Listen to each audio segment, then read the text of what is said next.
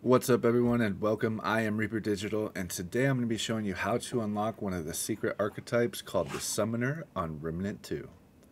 The first step is to collect enough Blood Moon Essence. These are the pinkish purple orbs flying around that can be found anywhere in the Asia region and any of the areas within the region.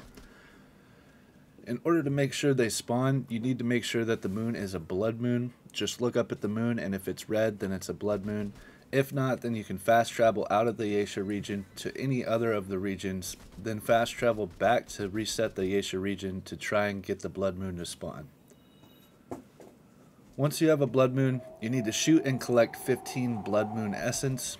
After you gathered enough blood moon essence, you need to find a blood moon altar, which spawns randomly in the Asia region and is marked by a blue icon on the map. Once you go to the blood moon altar, purchase the Faded Grimoire. It looks like a book with a skull on it. Now head back to Ward 13 headquarters and speak to Wallace, and there you can craft the Tome of the Bringer. Bringer, something like that. I might be saying that wrong. Probably saying that wrong. After crafting this, you've officially unlocked the Summoner archetype, and it can be equipped as your primary archetype or your secondary for some awesome perks and bonuses. I hope this video helps, and thank you all for watching. Don't forget to hit that subscribe button. I really do appreciate it, and I'll catch you all in the next video. Goodbye, traveler.